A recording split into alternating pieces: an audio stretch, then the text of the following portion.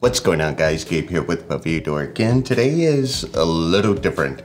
I do realize a lot of you guys are also YouTubers, and so I wanted to share with you some of my workflows and processes and how to make video editing and video creation a whole lot easier. I am one for overkill. I have to admit it. Applejacks. So what would you say about that? Just a little bit. I'm sure as a YouTuber like myself, not only do you fall in love with the video creative elements, but you also fall in love with the nuances of video creation, the tools. I know we're all guilty of it. We buy tool after tool. This is my Sony A7 III, and yes, I will be getting the new Sony that just came out. It's an absolute beast, but we have the camera, we have the mic, and I'm sure you've seen a lot of different tutorials on getting the best image quality and getting the best audio quality. And this is a vlogger setup. As you guys can see, turn this around, and here we go. We're just vlogging. For a studio setup, and you guys know who you are. In fact, you see a lot of YouTubers with talking head pieces.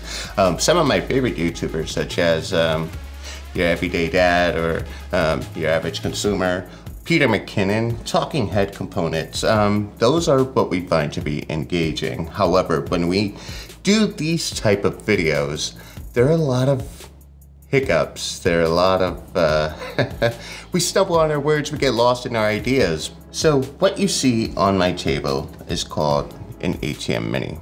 And we have the big brother, the ATM Broadcaster, which Applejacks uses to switch the videos. So these videos are being switched in real time. And this is the little brother to that. So if you have a multi-cam setup where you're doing product tutorials or you're doing product reviews, something of that nature, and you want to highlight the product from different angles, the ATM Mini or the ATM Broadcaster, as you can see here, we get the overhead cam. Thank you, Applejacks. See the power of switching. We have camera 1, camera 2, camera 3, and camera 4. And that's great. You're able to connect all of your cameras. And in the case of a Sony, we have a micro HDMI, which connects to, as we can see here, thank you, Applejacks. See, I'm telling you guys, the power of a switcher. We do this in real time. HDMI 1, HDMI 2, 3, 4, so on. It also has an HDMI out, so you can monitor what you're doing. So I actually have a monitor in front of me, and I get to see which camera Applejacks is on. And this, again, helps us in the process of video creation. Now, you don't need an assistant. I think an assistant's overkill. In fact, I think I pay him way too much for what he does. But hey, it is what it is. So we get into the overhead camera. I wanna show some things to you guys, right? So we're gonna segue into a cool trick or something that I uncovered, and this is with Adobe Premiere. And I know some of you may use Final Cut Pro, some of you may even use Resolve, but we use Adobe Premiere in the studio. And what we uncovered is a new feature called scene detection. And what scene detection does is you bring your entire video into your timeline in Premiere Pro, and it automatically detects the scene and makes the proper cuts. So if Applejacks were to hit the black screen right now, this is effectively telling Premiere Pro to make a cut because it has detected a scene change. Once it comes back on me, there will be another cut. Now, you imagine the power in that. The power in that is that when you're editing your videos, which for me, which I'm sure for you, can be hours on end, even for a 15-minute video, you're scrubbing through the timeline, you're looking for your bloopers, you're looking for your cuts, when to cut, where to cut, when you repeat it. And I also know a lot of you use the start-stop method on your cameras for whenever you do make a mistake or you feel like your scene isn't up to par. But then you got to drop all that into your timeline and you got to find the right take. Going back to the ATEM Mini Pro, and this is why it's useful for you guys. Now, this model in particular costs $599. There is a $299 model, which does the exact same thing, except it doesn't have a preview element, meaning you're able to see all three of your cameras at the same time. You could just see the program live. So whatever camera you're on is what you're going to see on your monitor, which is absolutely fine. But a trick we figured out, and we're gonna jump into Premiere Pro and show you guys what we're doing here, is, for instance, even if you only have one camera, one main camera, you're just a talking head YouTuber, kind of like myself. You have your main camera connected to one.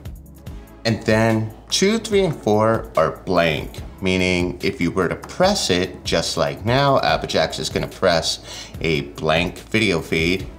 Now we have a black screen. It comes back to me, and Adobe Premiere will find that and make that cut. Preparing for your YouTube videos and your talking head points, yeah, that's something you need to do. That's something you must do. Obviously, you want to be knowledgeable of your product. But if you're recording a 10-minute video, it shouldn't take 2 or 3 hours to actually edit, scrub, edit, find your cuts, find your bloopers.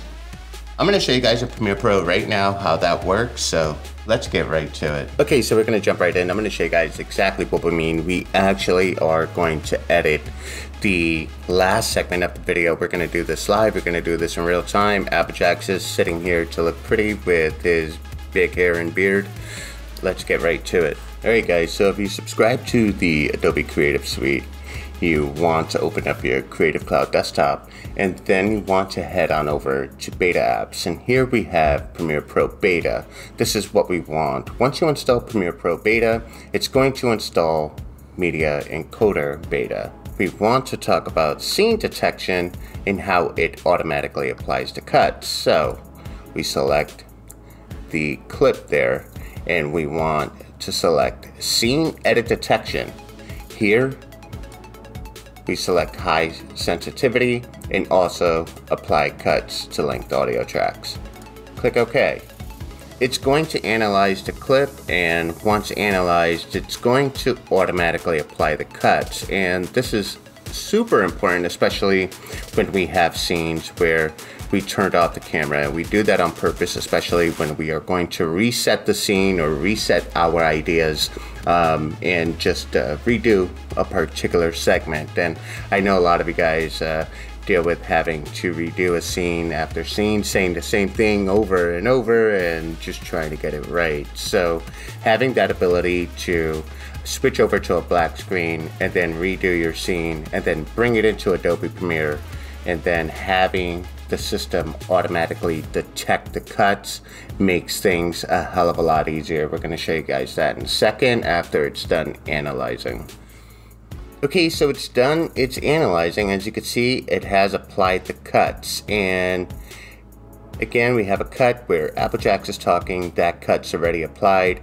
We do not have to scrub looking for errors based on audio. We can scrub looking for errors based on the black screen that we transition to. Applejack's understands that once we go to a black screen that we are restarting that scene, and then it allows us to go ahead and jump through our video. Every scene change, every camera change, a cut is automatically applied. And so this is the benefit of having an ATEM switcher or any type of HDMI switcher, which you can leave one of the feeds absolutely empty and you have this black screen. This would be your error button. And we're gonna go ahead and just scrub through the timeline. Again, we see another error, and we see another error here. So let's say we want to delete that error, and now we want to ripple delete. Now we have a perfect jump cut, and with this jump cut, you guys can see there, we then take this cut here that you guys just saw, and what we're going to do is scale it to 130. So it's the 30-degree rule, where we zoom in so it doesn't seem like it's a jump, but rather just a camera zoom, so this helps with your videos being seamless. Okay, so as you guys can see, we have overhead camera. You guys can see all this behind me, and then there's actually a preview monitor back there. That's what I'm looking at. That's the power of the ATEM Mini Pro. If you want to see a full review on the ATEM Mini Pro, just let me know in the comment section below. I'll do my best to give you like the tips, tricks, and just some of the workflow secrets that I've come across with the ATEM. But yeah, I hope you guys learned something. I feel like with the ATEM and Premiere Pro with the scene detection really improves the speed and helps you just charge through your workflow. So you're worrying more about your creative process as opposed to the editing. I know a lot of you are super creative, far more creative than I am, and then the editing just becomes a tedious bore. So this definitely speeds it up. In fact, we went from video shoot to final edit on this video in a little less than an hour. Anyways, this is Gabe with ReviewDork. I'm signing out. Peace.